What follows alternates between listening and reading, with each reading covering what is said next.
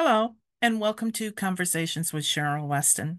We're happy that you joined us tonight, and we want to bring this to you called the Omaha Housing Authority, the hypocrisy of the Omaha Housing Authority. Many of you have been hearing different stories in the news. You've seen it on TV, you've seen it social media, and hey, most of it's basically true. But tonight we wanted to take a different look at and a different approach. So I created a PowerPoint calling it The Hypocrisy of the Omaha Housing Authority Through the Enablers. So, with that said, let's get right into our PowerPoint presentation.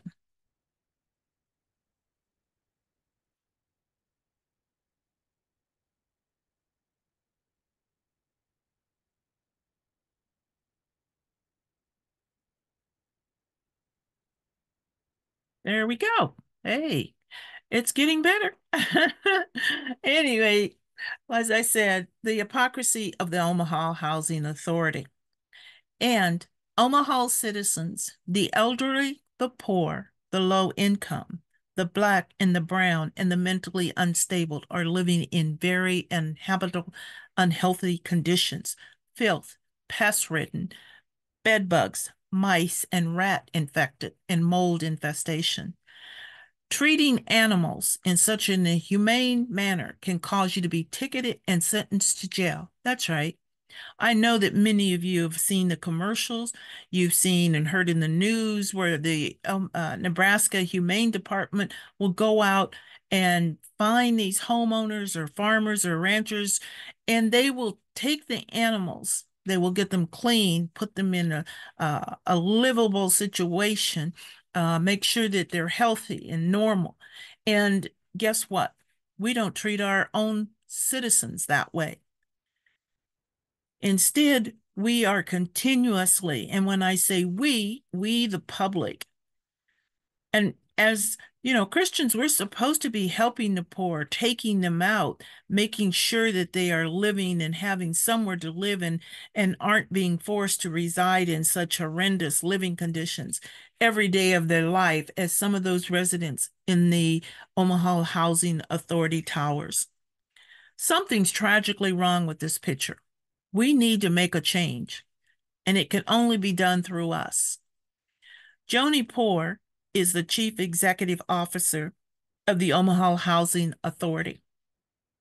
As I said, I want to take a look at this from the angle of enablers, because Ms. Poor could not continue to be in management and do the things and operate the way she's operating and been doing if there weren't enablers. So what does that mean? Oh, I'm sure most of you know that, but I thought I would put it out from the Webster Dictionary because, as that saying says, a picture is worth 1,000 words.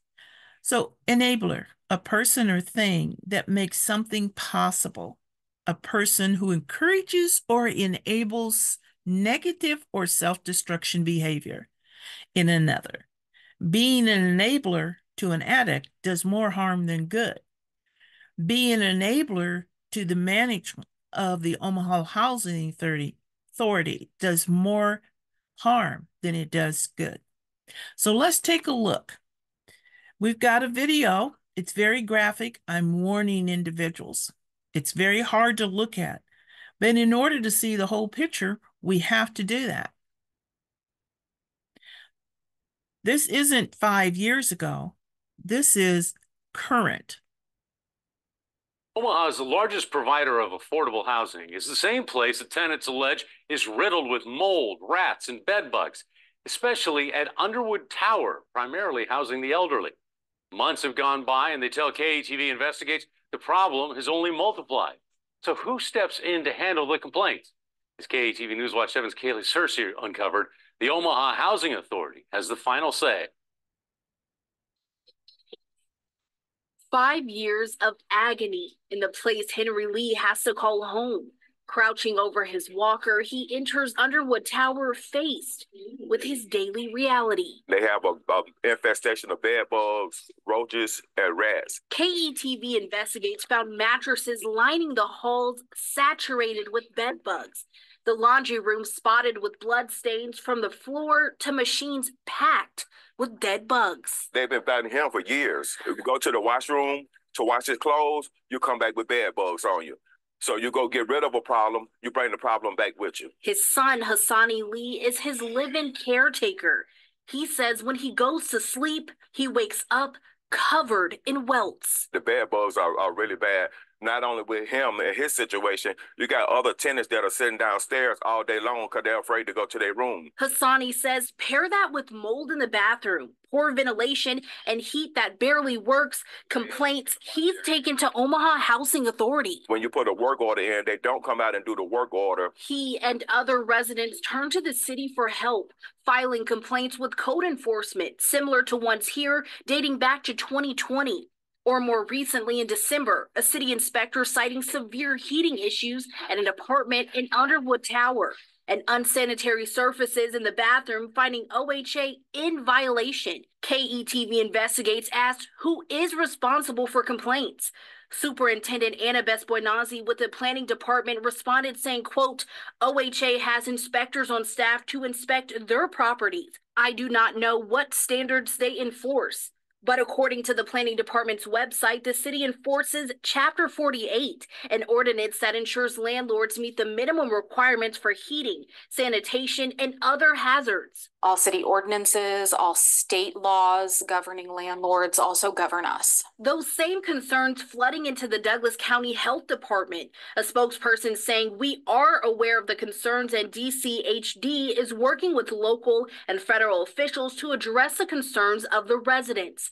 So we took those same complaints to CEO of Omaha Housing Authority, Joni Poor. What do you have to say to tenants or others on the outside looking in, saying that maybe OHA is not rectifying these issues? They're not doing what they're supposed to. What we need to be doing consistently is addressing issues and problems and working side by side with our tenants and doing so in a timely, prompt manner to help them address issues in every single way that we can. It is not an excuse that you live in a public housing unit and therefore it should just be this way. That is unacceptable. Poor oversees 28 units that provide affordable housing, including Underwood Tower. So that is public housing, voucher housing. She says OHA is considered a political subdivision of Omaha, an independent organization that receives its funding through the U.S. Department of Housing and Urban Development, known as HUD. Public housing authorities have a couple of different sources of funds to help to operate and then to maintain and improve facilities. So we receive operating funds for public housing, and then we also receive capital funds. A budget of $86 million in 2023 designates nearly $16 million in maintenance expenses. A closer look shows almost $200,000 going to HVAC systems, but less than $3,000 dedicated to pest control. We have procedures for regularly going to every single property and providing pest control services, whether there's a complaint or not. Poor says a lot of money has gone to updating community rooms and outdoor spaces at their larger apartment units and replacing the plumbing, doors, and windows, but tenants say the bugs, mold, and rats continue to multiply. There is never a time when a complaint comes in to my office that I am not asking that it's being followed up upon. Those, whether it's me following up on it directly or me getting that out to the most appropriate department and making sure that we know what's truly happening and working toward a resolution. They have a motto going that said that they about leadership and standing up and empowering the people, but they're not empowered. They're afraid. Kaylee Searcy, KETV, Newswatch 7.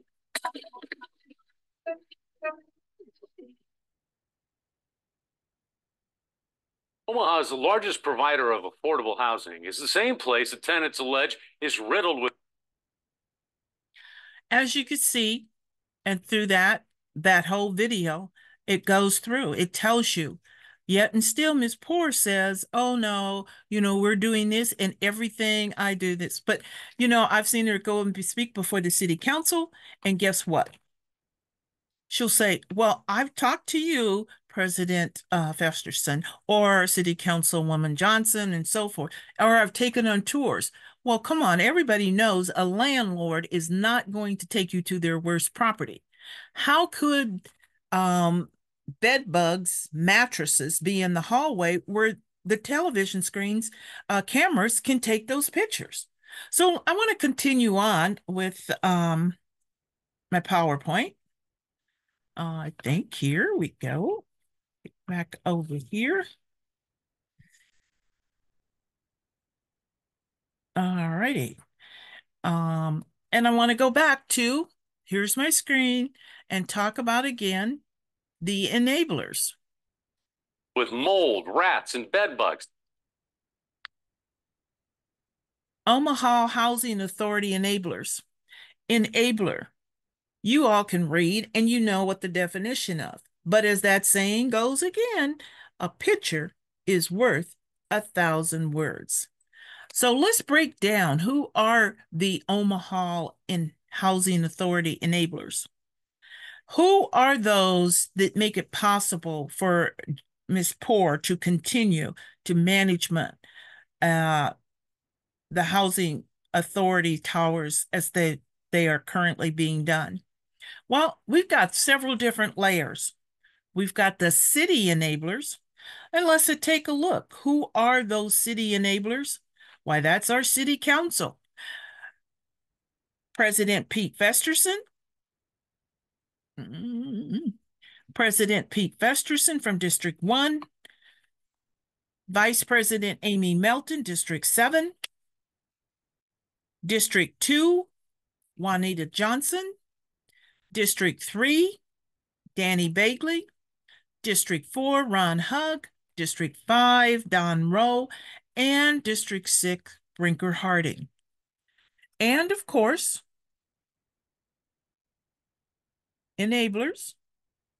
Mayor, number 1, enabler, co-conspirator friend, Gene Stothert, Mayor of Omaha, who recommends the board members and shrinks from any conflict resulting in the mismanagement of the Omaha Housing Authority. Don't let that grin fool you. This is what keeps Miss Poor doing what she does, is enablers. How can that change? Another level of in-house or Omaha Housing Authority enablers is what I call the in-house enablers. Let's take a look and see who they are. This is the board, which meets monthly, and meetings, everything is done. The resolutions are passed unanimously. Every so often, there's a few questions that are asked and brought up, but not many. Everything's already done, consent agendas, resolutions, and guess what? This is enabling, because all they do is praise the work of the CEO. And they continue, and they're just as much responsibility as almost as much as Ms. Poor. And who put them there? The city of Omaha's mayor, Gene Stothert. You have to be recommended by her. Go to the city council, and the city council approves. And they do not, or at least they have not been not approving anyone that she puts forth. Now, let's take another look at who are the in-house. Well, you've got the Housing Choice Director, Director of Compliance, General Counsel, Director of Residence Initiatives and Public Housing Engagement, Director of Human Resource, and this is Miss Poor's right hand. She brought her into the fold. All of these help to continue the process, and each and every one of them know what those conditions are. Now, those are the in-house and the city, but there's another set of group of enablers that continue to enable Ms. Poor, the CEO of Omaha Housing Authority, and that's the United States Department of Housing and Urban Development. This is the local and regional. Let's take a look and see who that is. Well, we've got the regional administrator, Ulysses Deke Claiborne. He's the regional manager for Region 7, which includes Nebraska. And then you have the field office director, Kitty Amaya. She's for the Omaha field office. And I found that this was on February 8th, 2024, in Omaha. There was an announcement of a $5.8 million awarded to the city leadership of the continuing care for homeless and the Omaha Mayor Gene Stothard.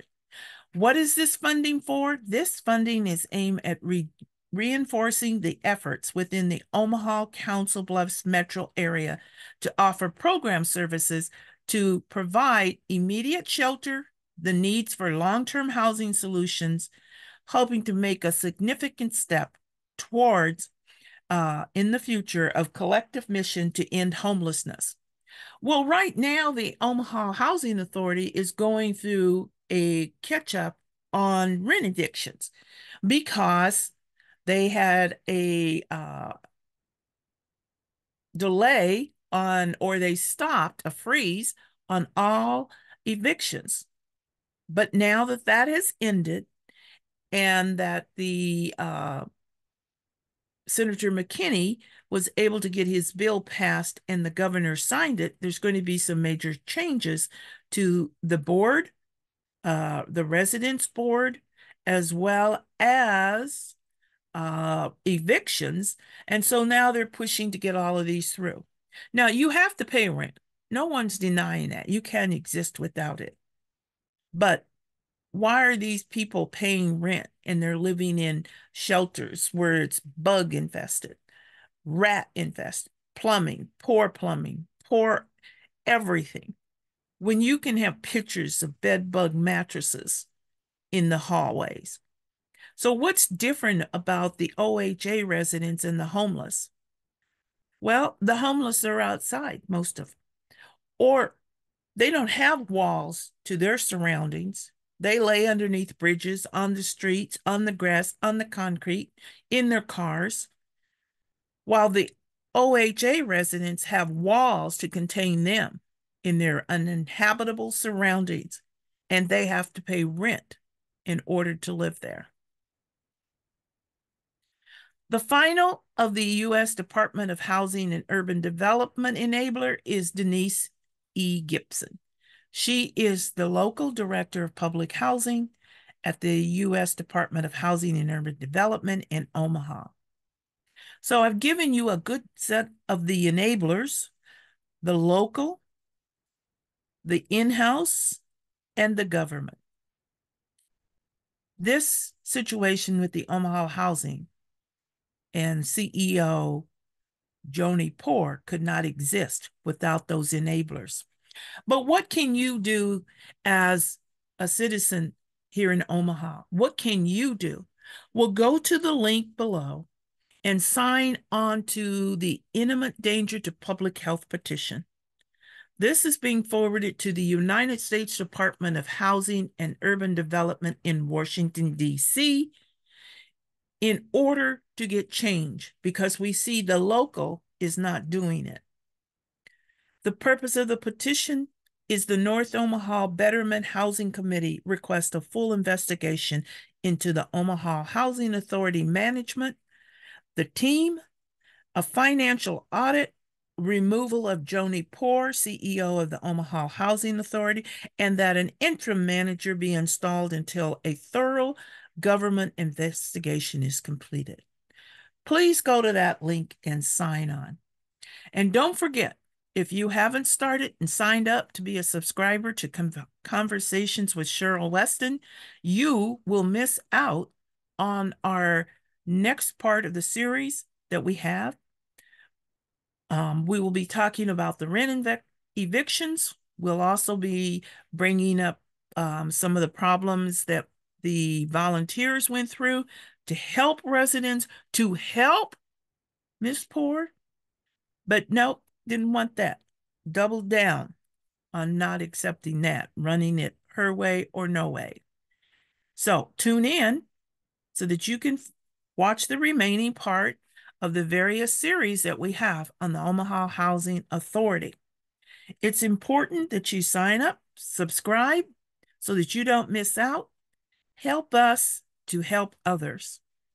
Thank you for tuning in, and we look forward to being with you in our next series part. Thank you.